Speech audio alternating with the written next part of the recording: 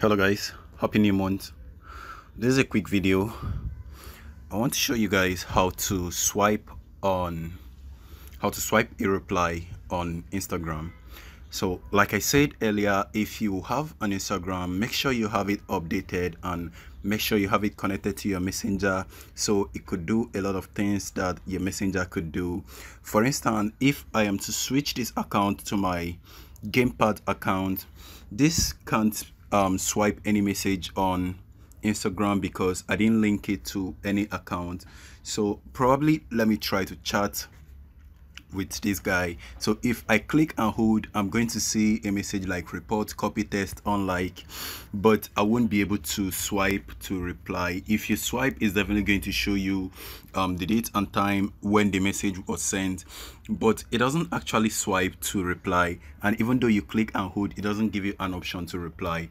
But after you might have linked your account with your Instagram, you did be able to swipe to reply with the messages that you receive on Instagram.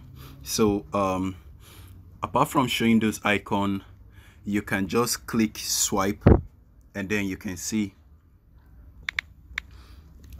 and then I reply to that particular message. You can see it says reply, and if I say click and hold, it should give me an option to reply. Now you can see where it says reply, report, and when you click, you can see more, you can forward the message.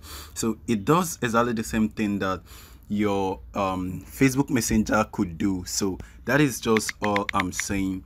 So if you have this option enabled, it could be able to reply to any message at any given time. So all you need to do is to make sure you have your Instagram linked to your messenger. So I already made a video about this, and again I'm going to leave it on the description below where you can go watch and do it.